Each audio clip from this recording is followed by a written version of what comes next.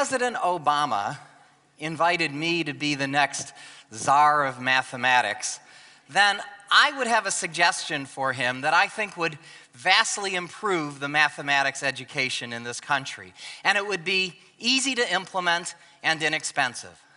The mathematics curriculum that we have is based on a foundation of arithmetic and algebra, and everything we learn after that is building up towards one subject. And at the top of that pyramid, it's calculus. And I'm here to say that I think that that is the wrong summit of the pyramid. That the correct summit that all of our students, every high school graduate should know, should be statistics. Probability and statistics. I mean, don't get me wrong, calculus is an important subject. It's one of the great products of the human mind. The laws of nature are written in the language of calculus.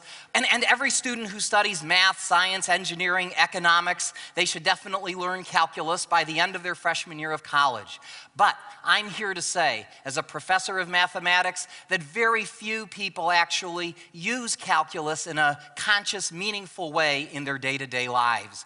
On the other hand, statistics, that's a subject that you could and should use on a daily basis, right? It's risk, it's reward, it's randomness, it's understanding data.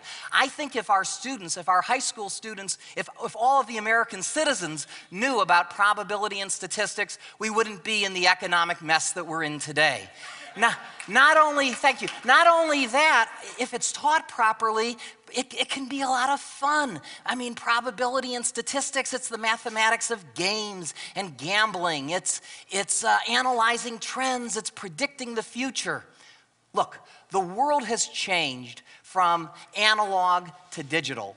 And it's time for our mathematics curriculum to change from analog to digital, from the more classical continuous mathematics to the more modern discrete mathematics, the mathematics of uncertainty, of randomness, of data, that being probability and statistics.